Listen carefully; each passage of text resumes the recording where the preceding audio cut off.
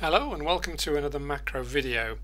I'm looking today at updating your macros, and the point is that the macros are updated fairly regularly.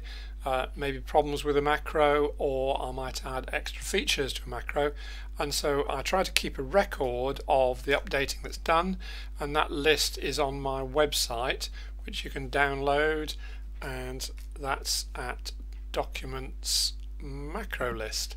So here's the document, and all the macros are here, all 800 and something, either sorted in date order or down below they're sorted in order of the name, alphabetic name of the macro. So you can look up what the latest version is of your given macro. Okay, so I try to remember to update that list, of course, and doesn't always happen. So if you want to update a macro, that's fine. The problem is that if you delete a macro, if you delete the old version, then you will lose the keystroke that was assigned to it.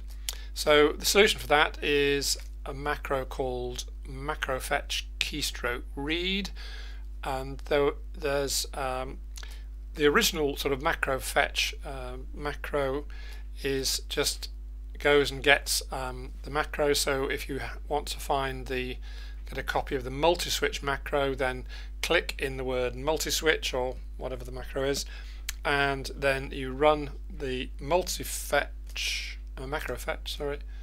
and it will load up on my Word Macro Tools website. That's the multi-switch, so you can select the whole thing, copy it, and then paste it in to your Visual Basic, which is there.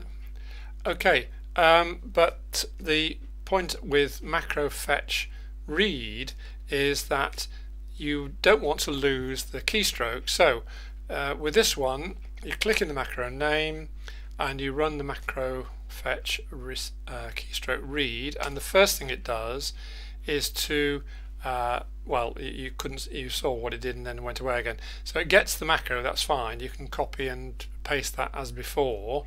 But what it's also done is put the keystroke that is associated with that macro ready to use there.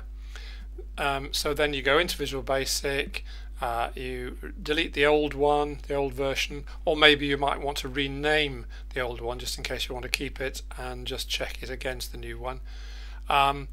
But then you can paste in the new version of multi-switch, and then you run the same macro again, and it's now restored the keystroke. So the Alt Q there has been added to the keystroke macro, and you're ready to go.